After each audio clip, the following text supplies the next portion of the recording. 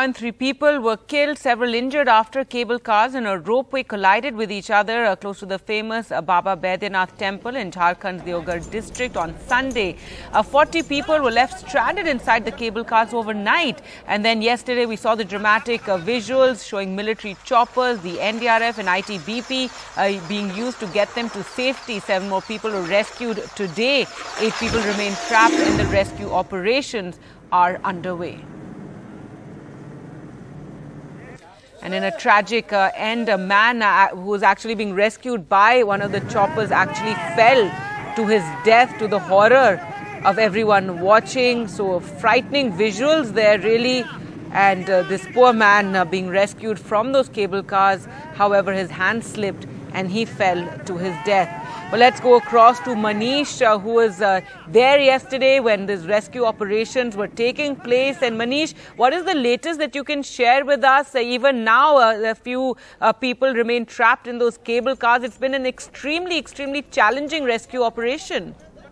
Yes, of course, no denying the fact that it is one of the most challenging rescue operations we have seen in the recent past. But the good news is that this rescue operation was launched at 6:30 in the morning, and the weather really helped the Indian Air Force and the choppers, so that now 7 people have been rescued since 6:30 in the morning, and remaining 8 people, the district administration as well as all those who are involved in the rescue operation are claiming that they will be also taken out in the next few hours. It will take around 2 to 3 hours maximum.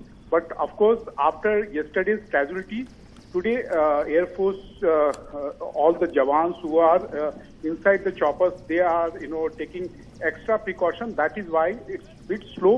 But of course, taking out 7 people in the last 2 hours is of course is a big achievement for them. And now they are hoping that in the next few hours, maximum 3 hours, they will be able to take out remaining 8 people also. Gargi. All right, Manish, thanks so much for joining us with those details. Hopefully everyone still trapped in those cable cars can be rescued soon. An absolute nightmare for them to be trapped for hours and hours in those small cable cars.